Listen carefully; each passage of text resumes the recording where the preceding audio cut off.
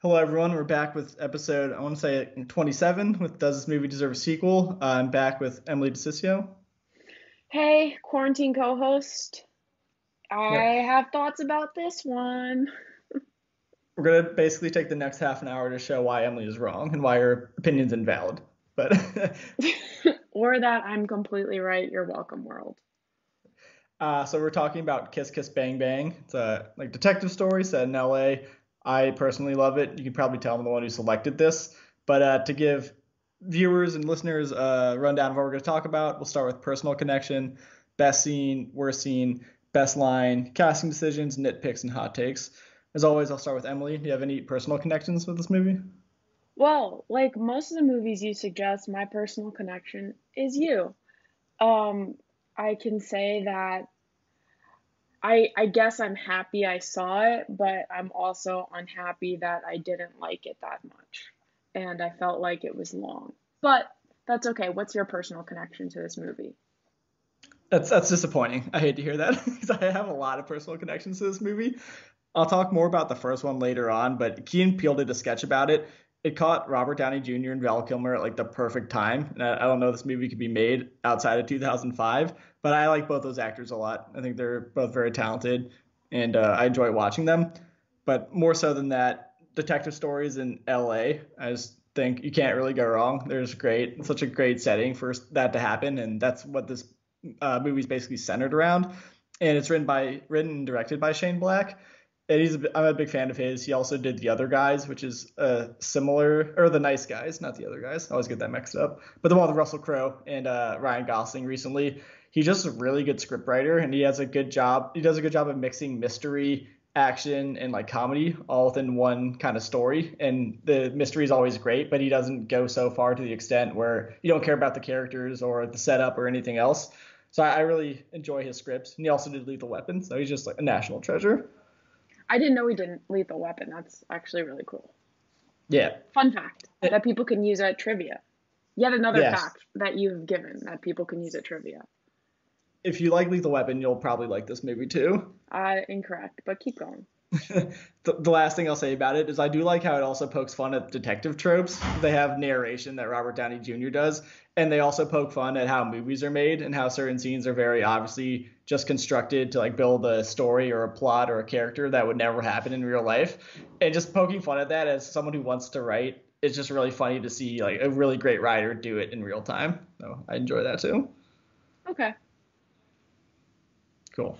We'll move on to best scene. Did you like any scene in this movie? Um, I actually really did like the beginning when he went back into how he got to LA.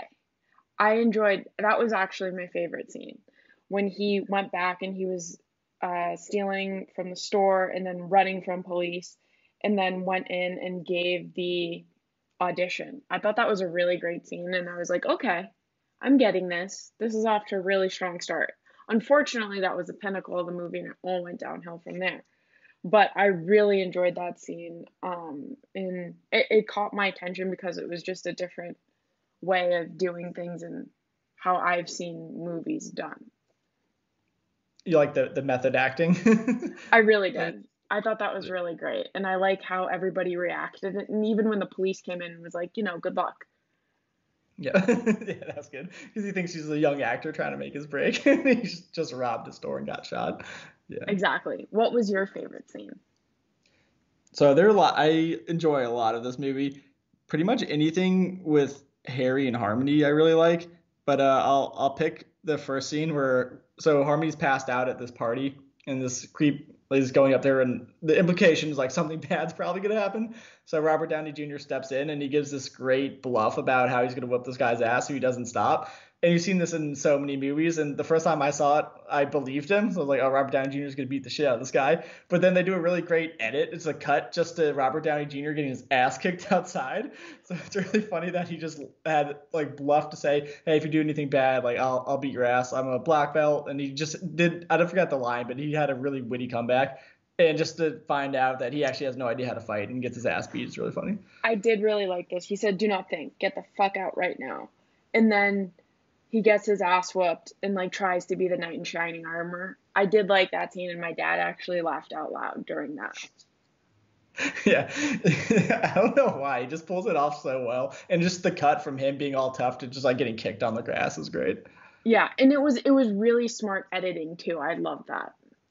Yeah, they did a fun job there.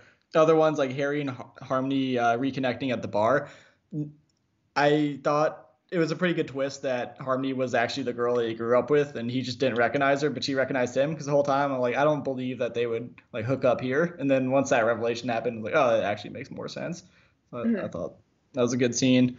Harry and Perry fighting on the balcony, and like it just gets revealed that Perry just like fucked him over the entire time. I thought that was kind of funny. Yeah. And the last one when they get stuck up by two like thugs outside of a hospital, and Perry just takes his gun, and then they kind of hold him hostage and ask him questions, and Robert Downey Jr. does the Russian roulette trick, except he accidentally just shoots him in the head in the first shot.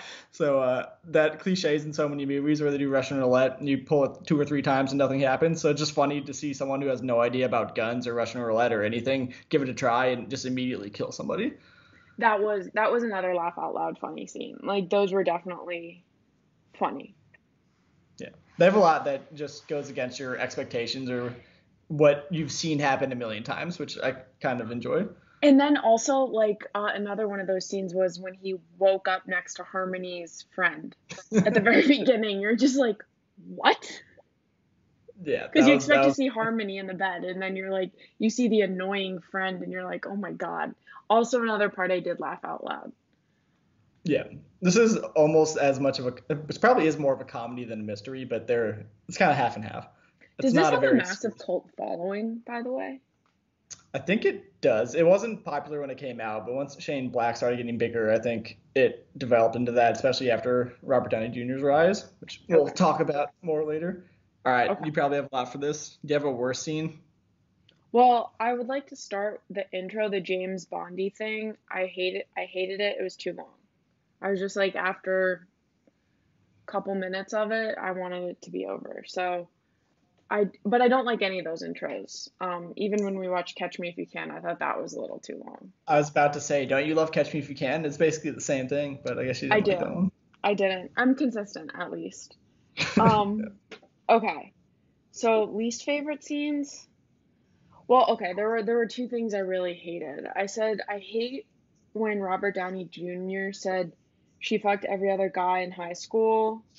Um, it's just like it puts women to have this worth about who they fucked, and they're so somehow like slutty if they have sex with a lot of people. So I didn't like that light that she cast or that he casted on her as a woman. I know that comes back later on, but I just thought or could have been something else. Like, I don't know what, but I didn't like the light that it was cast. I also had so much trouble in general following this movie. Was that the point? Because, like, towards the end, I was like, what the fuck? I found myself getting very frustrated. Did you find yourself frustrated at all? I mean, I've seen it before, so I didn't. But the first time, I definitely had to read the Wikipedia afterwards to be like, did I get this right? It's very complicated, and it's funny because it kind of starts off very slow, but after around the 30-minute mark, it just one after another, so many revelations, and they throw it at you, and they don't really take the time to explain it. So you really need to be on your p's and q's, I guess, when you're watching it. It is a very complicated movie. I agree. And then, so, okay, then why? I also thought at the end, the exposition between Perry and Robert Downey Jr. about their fathers at the end, like, what was the point of that? Like, I understand Harmony's dad was a friggin' monster, but I didn't understand what the point at the end of the movie was about talking about their father issues, their daddy issues. So what they were trying to say is Harmony's sister committed suicide, or you think she committed suicide. So one of the big revelations or points they were trying to figure out was, did I forget his name, Harlan? Did he Hmm. actually murder her sister? And that's what they thought happened because she was prying into everything. But she actually did commit suicide because she saw Harlan with who she thought was his legitimate daughter having like sex, like incest. But it was actually a fake. actress daughter that he hired. And when she saw that, she thought it was another abusive father who she thought was her real life father, and that just drove her over the edge. So she ended up like killing herself. But that was why they were going into that situation. Okay. All right. Well then, and then the last thing I really didn't like. Okay, so I understand like so he's gay Perry, but like and I know it was 2005, but him constantly, I think the self-deprecating and like referring to himself as a fag, and then also like the little things, there were little things of homophobia that I think perpetuated homophobic behaviors throughout the movie. Like when he's talking, Robert Downey Jr. is talking about the girl that got away, and then Perry mentions the guy that got away, and Robert Downey Jr. just gives like a grossed out face. That bothered me because it's like, it's not gross, it's just his story when, yeah, his crush Bobby Mills. And then when they were at the party, and then there were kind of the two like gay dancers doing like a Cirque du Soleil thing, he gave another ugh face, which was like, come on, dude. Like, it's not, you're not gonna catch it. You can't catch it. Um, and that bothered me. So I would have to say those, I don't think that's a nitpick. I think that's something that just inherently bothered me. Yeah, they definitely have to massage part of Gay Perry's character if they were going to make this movie Yeah. today. First, they probably wouldn't call him Gay Perry, which is the most Yeah. obvious thing I think. But yeah, Robert Downey Jr. definitely has a few like homophobic moments, and some of it I think they're trying to play off that right before he said Bobby Mills, he just said he wasn't gay. So then it kind of I think it caught him by surprise, where he's like, oh no, he actually is gay. But I don't Okay. think he needed to make that the face. That was a little. He could have just been like surprised or something. I don't Right. know. So Yeah. yeah, those were my main things against the movie. What about you? So I didn't really hate any scenes in this movie. The one I picked is the dog eating Robert Downey Jr.'s severed finger just because it's really gross. And he like eats the whole thing. So I didn't really want to see that. I didn't enjoy that part. Yeah. Well, I we will come back to that scene with nitpicks. Yeah, I won't say it now, but we'll come back. Okay. The other ones, I don't think the girl with pink hair can act at all. So even though you don't even see her, you're just hearing her talk to this assassin who ends up killing her. Her line delivery is just really bad. So I didn't like that scene. I think they should have gotten a better actress to play her. I don't know what the actress's name is. And then the ball shock scene is just painful. I don't even like watching that. It's kind of like Casino Royale. Yeah. Anything with that, I'd rather just not be in the movie. Yeah. That like I could see my dad wincing too. So I Yeah. I don't feel you actually. I can't say that, but But yeah. you get it. Yeah. Yeah. That's all I had for worst scene. So we can Okay. go. Do you have any best line that you liked in this?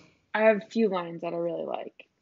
Okay, Perry saying, "Sorry, I got a little nonplussed there." I liked the use of the word nonplussed. Um, okay, and then when Perry delivered great lines, Val Kilmer. He Yeah. said, "Go, sleep badly. If you have questions, hesitate to call." Loved that. But I think my favorite line was with Robert Downey Jr. Doesn't that suck? I just hit you with the gun for no reason. When he hit the guy, I thought that was the delivery. His both Val Kilmer, you're right. I thought the acting was exceptional in this movie. Um, but Val Kilmer and Robert Downey Jr.'s delivery was great. I agree with that. They have great chemistry, and I wish they worked together again because I think they just have very funny lines and they play off each other really well. Hmm. Uh, so there's gonna be bad language coming up, but I have a few that I really liked. The first one, it's Gay Perry, when he says he called her a bad word. And he just pauses for a second, and you don't think he's gonna say it. He goes cunt. So just the fact that he sets it up, and you think they're just gonna move on, but he actually says the word, just makes it so much funnier. So And the delivery was great. yeah, yeah. So Val Kilmer's really good in this movie. I love his sass. I know you probably don't like it as much, but he's just like very sassy. Another example is when they're talking about bad versus badly, and he's like, "Badly's an adverb. Who taught you grammar? Shoo, vanish." He like throws him out of the car. Thought that was really funny. Yes, I did see. I did like Val Kilmer's sass. I loved it. I just think he didn't have to be hate himself or like hate the gay part of it. I think he could have really just went with it more, kind of like how he did at the end. Yeah. Yeah, he should have just ran with it. Yeah. Doesn't matter. Robert Downey Jr. has a speech about LA women at a Christmas party that's very derogatory, but also really funny. And I won't read the entire thing, but he pretty much just gets the entire party to hate him within 30 seconds. But there's like a nugget of truth to what he says. So sorry, go back and rewatch that scene. It's not completely fabricated. Uh, the two that I picked, they're kind of in tandem because they're one right after another. It's when Robert Downey Jr. kicks Harmony out of his hotel room. You don't really know why because she's about to reveal a secret. And he's like, "You slept with Jim Chetney." It's because she slept with his childhood friend, and she said she slept with everyone except his best friend because she didn't want to make him feel bad. But then she actually admits that he did. And then he's just like, "Why?" He goes, "He looks sad." I thought that was so funny. It's like, "He looks sad." I thought this actress, I'm totally brain farting on her name, who played Harmony, she was great. Michelle Monaghan. Yeah, she's great. She was really good in this. Her delivery too, she like could keep the flow right back with Robert Downey Jr., which I don't think is an easy task. No, I looked behind the scenes, and apparently a lot of what they were doing was just ad-libbing. And the fact that she kept up with him in that's pretty impressive because he's great at that. And but she pulled it off and like held her own. Hmm. So that was my favorite one. Just that you slept with Jim Chatton and he looks sad. So I thought that was great. All right, casting decisions. Let's go with yours first. Okay, I only had a few. There's only a few characters in this that really get a lot of screen time, so I'm gonna go with the main cast. I'm really proud of my first one. So Robert Downey Jr. Keep in mind this is 2005. I think this would have been a perfect Nick Cage role. Ooh, oh yeah, he would have. He has, I think, a sense of humor too to pull it off. He does, and I can see him being a makeshift detective, but not a real one. He's funny. He could pull off the quote unquote action sequences, and this is before his career was just completely tanked, but it was on the downward spiral, which I think could have helped here because this is Robert Downey Jr.'s vehicle to actually get back into Hollywood. So I Hmm. think he could have done that as well. Val Kilmer, I think Hugh Grant would have been really good as Gay Perry. Ooh, If you've seen, what was that movie called that came out recently? The Gentleman. He plays a similar role. He's gay in that as well, but he's just very charismatic and funny and kind of suave. That I think he'd be a good Gay Perry. I like that. I don't disagree with you on either so far. There we go. This one was tougher. Michelle Monaghan. I wish she was in more movies. So she was in Gone Baby Gone with Casey Affleck, and it was very much a different type of character than this. And she was also in True Detective, and she Hmm. was Woody Harrelson's wife, and she was really good in the first season of that. So I think she's a great actress, and I don't know why her career wasn't bigger. It was big, but I think she's a leading actress, and I don't know why she was on more stuff. So the replacement I have is I do not think as highly of, but in this role, I think Alicia Silverstone or Alicia Silverstone. Oh, yeah, she would actually be really good because I think too she can deliver the quick, witty lines, and I'm thinking of Clueless, but she's also super hot. Yes, it's basically the clueless character 10 years later if she tried to become an actress but didn't make it. And she's just kind of hanging around. I would actually really like to see this movie remade with your cast. There you go. So it's going well. I only had a few other ones. The pink haired lady, I don't know the real actress, but it was like Amanda Bynes. She's insane. I think she could have done that. Oh And yeah, I like that. she'd be into that kind of stuff. Yeah. The other two, Harlan Dexter, so the bald villain, just Ed Harris always pulls off evil bald type power players. So I would cast him there. The last two, what's his name? Frying Pan. So one of the assassins, the white one, he was also in Ray Donovan. I said John Cena. He's usually like a big guy. This would have been early in his career where I've been like afraid of him, but he's also pretty funny, so he can pull off the good cop bad cop stuff. That's a really good idea. This is probably one of my favorite castings that you've done. Oh, thank you. I only had one more. It's Mustard. So the other, the black henchman murderer. I don't know how to pronounce his name, but Chiwetel Ejiofor. I have no idea Yeah. how to pronounce his name, but he was in Inside Man, and he has a very great screen presence, and I would be afraid of him, but not really know why because he doesn't seem that menacing, but he's just got an undertone about him where like even though he's joking around and he's making me feel a little uncomfortable, I know he will kill me if I like mess up. So I thought he would be good in that role. Okay. That's my Well, last one.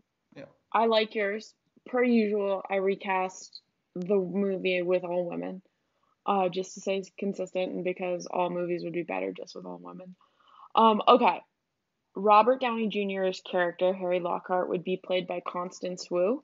She was the lead in Crazy Rich Asians, and she's also the mom on Fresh Off the Boat. I think her delivery is super dry and really witty, and I think she could kill it. I thought Gay Perry could be Halle Berry. Halle Berry. I think it would be So interesting. I'd like to see her try. I think she's too good looking to be Gay Perry. I know, but like, because Val Kilmer is super pretty boy. So I'm like, who's like a pretty woman who could kind of be like, I don't, because he's so good looking. And I kept thinking of Iceman. Like he was a Do you little think he's good looking chunkier. in this movie though? Yeah, he's pretty. He had, It's like the last good year he had. yeah, he had like an essence of still Iceman, but like definitely a little chunkier. A lot chunkier. And then my final one is Harmony. I think a young Sandra Bullock. Ooh, I like that. She'd be great. I think she'd do a really good job. And she'd be Spe- quick-witted, funny.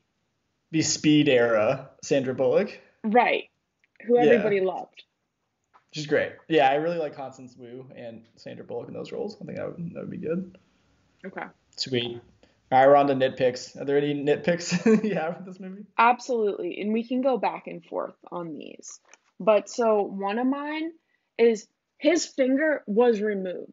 He would be in excruciating pain. Like excruciating. And the fact, and even though he was on painkillers, still, that stuff would wear off. And that's like, I can't imagine the pain because it was excruciating. So no. Do you want to go back and forth, or is that your only one? No, I have more, but I want to go back and forth. Okay, I had one similar to that. Can you actually get your finger cut off in a doorway? Is that even possible? Did she slam it that hard? I don't think it would sever your finger. I think it would just hurt really badly. Yeah, I don't know, but my God, I just remember like I was like, holy shysters, like when that moment happened. I hated that. All right, I'll go. I'll give another one. We already Okay, talked about this. Just the name Gay Perry is a little much. I think they could have mentioned it one time. Like, oh, some people call him Gay Perry, and then just call him Perry the rest of the time. But it was just very agreed. much force fed. Yeah. Um, okay. So I can't read my writing. That's what I'm trying to. Do you think the book would have really saved him with the gun? I thought that came at the very end, like how that came full circle with the novels. Do you think a book, I mean, it did go through, but it was a thin book. I don't know. Yeah, I think he would have survived it. It just would have hurt really badly. And I wouldn't have stopped the bullet completely like it didn't. I also love those books, by the way, the fake John Gisherman or whatever. Those are the kind of trashy old LA novels I like reading, but they're so fake that's kind of funny. They built the plot around those books. Yeah, I did. I like there were a lot of aspects of this movie I really did like, but I just had a lot of frustrations with not being able to follow it. Okay. So another nitpick I have is when the coffin goes out of the car, he falls and then holds onto the hand and he's dangling over the freeway. I'm pretty sure the dead body's arm would have been like pulled out of socket. It He could have was been, yeah. he was flailing and he is a like what 160 and that was like I don't know. I feel like that arm would have been gone. There's a lot about the highway scene that you could nitpick. It's very much an unbelievable sequence of events. Uh, I was gonna say like the method acting at the beginning. There's no way the cop or they would have let him in the first place, and then I don't know. It just seemed that it was a little contrived, but it's also kind of funny, and I don't really care that much because the whole movie's kind of like that. But I wouldn't believe one that he's a good actor, two that they would let him in, three that the cops would just let him keep acting after someone got shot right outside. And I felt the lack of security cameras throughout this because this is 2005. There were there was a modicum of security, not like we have today, but like even in the health clinic, throughout the hotel, in the lobby, like people going through the lobbies and that I was like Just go to security footage. Yeah, and how did they get the body into his room? The Veronica's body into the shower? I never thought about that either, but yeah. Yeah. So there were just some inconsistencies that made me be like, but wait, how am I going to now get this answer? And I didn't. Yep. Uh, I had a few quick ones. There's so many you could write down because the movie's not really supposed to be taken that seriously. Right. So if you wanted to nitpick it, there's many you could do. But there were a few big ones.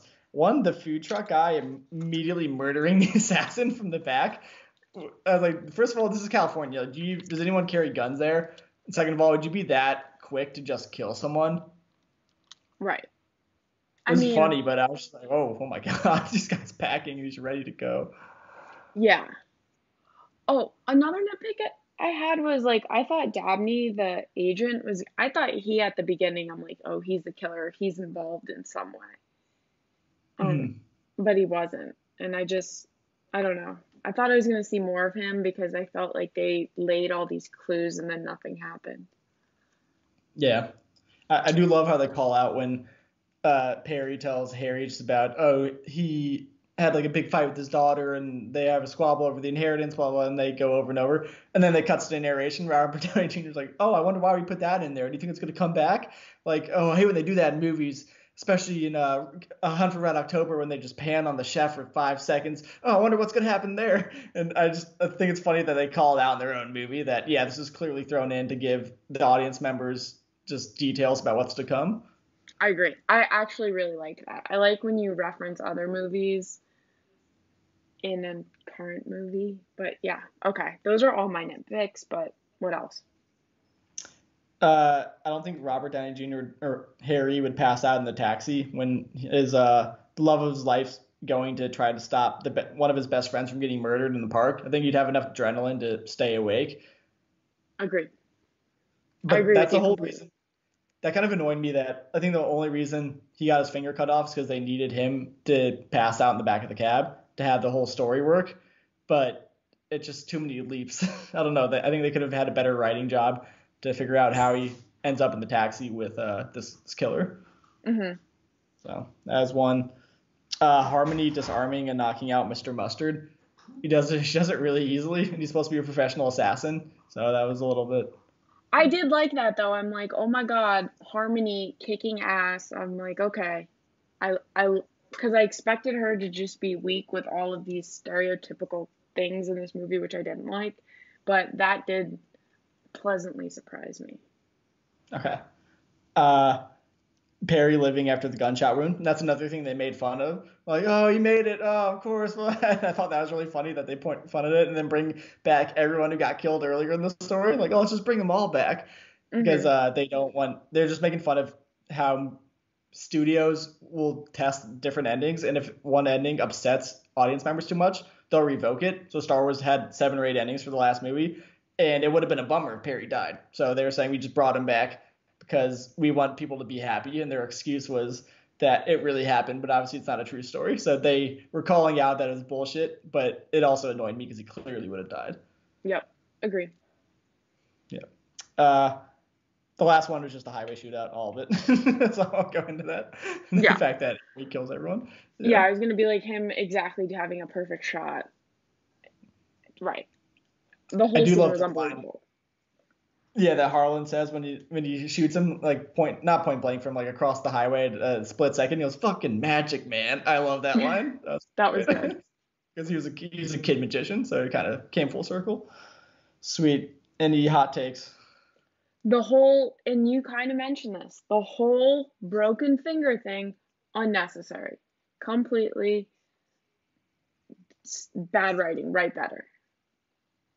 Yeah, it was kind of funny because it helped him stay with Harmony, but they could have come up with a dozen different ways that made more sense than him losing a finger. Yeah, it took, even though you had to give kind of a willing suspension of disbelief with this movie and take it, for what it is, that was a thing that kept really getting me out of it and getting me very annoyed. So my hot take is take the whole finger thing out. I agree. It was unnecessary.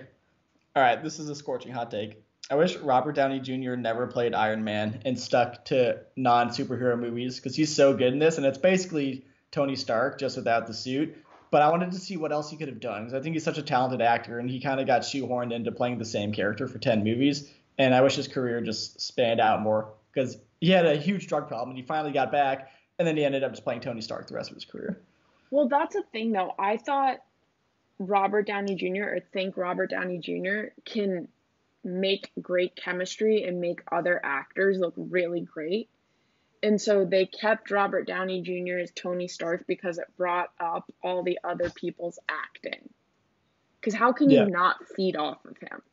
So, you know what? I actually really do like that hot take. Or because he is Tony Stark and he made the Iron Man who he is. But I agree. I wish he I was in like the that. first Iron Man and not the sequels. I love the first Iron Man. Maybe just stop after that. Yeah. That's actually, I like that. I'm going with that. Tony Stark first Iron Man is Robert Downey Jr. and then stop. But that's a great point you had. He's like the Energizer Bunny. I can't remember movies that he's in where the supporting cast sucked. Right. I think he ups everybody's game by being around them. Yeah. I wish I got more of that, and I didn't, and I'm upset. The Yeah. Marvel universe ruins everything. And now he's just Uh, so rich, like he doesn't have to do anything. yeah, he could just keep playing Tony Stark, even though I think he might have died. I don't know. I stopped watching him, but Me too. there's too many, and he's so talented. I wish he branched out more. Uh, I wish the corny Johnny G novels were real. The ones that they made up for this movie. Like, ooh, I would like these. And I forget some of the titles they had, but they're so corny and ridiculous, but also exactly what was written in that era. I actually thought that you would really like those. I probably would read one and be like, I can't stand this. You could tell Shane Black likes those novels too, because a lot of his movies are patterned in that type of fashion. So it was good. It was great. Yeah. This one was already covered by Key and Peele, but this movie only works in 2005, and it's because you need Val and Robert Downey Jr. in it. But if you do this movie in 2000, Robert Downey Jr. is on the bender, and no one's going to be able to hire him, and you won't be able to perform. And Val Kilmer would be too famous to play Perry. If you did in 2010, Val Kilmer has a bunch of health problems. He probably can't do it. He'll probably be sick and not as great of an actor. And Robert Downey Jr. is too famous, and he's Iron Man. So this is the only time this movie could have ever been made. That I really like that point. I actually told that before we watched the movie to my dad, and he's like, "That's an excellent uh, point." Anyone who hasn't seen that Key and Peele sketch, just try to search for it, like Key and Peele Kiss Kiss Bang Bang or something. They do a great job of.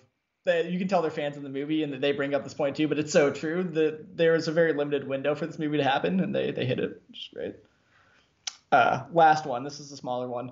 Val Kilmer ducking to dodge the throwing beer glass in the at the LA party is one of the funniest things I've ever seen in my life. I rewound that probably 3 or 4 times. It's just so perfect.